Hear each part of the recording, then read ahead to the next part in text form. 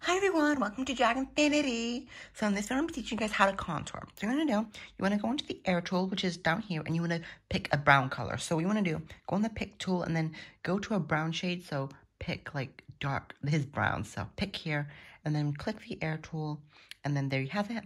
Now you got the air and make the opacity really low and the size quite high depending on the image size.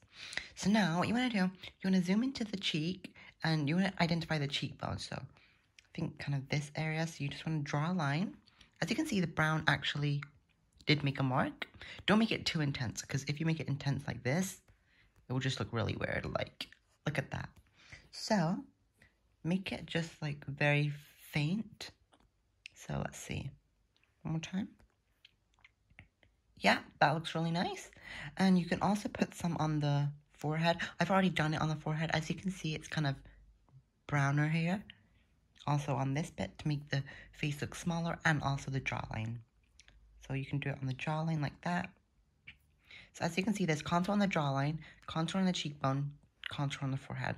So yeah, I hope you enjoyed my contour tutorial, and I'll see you next video.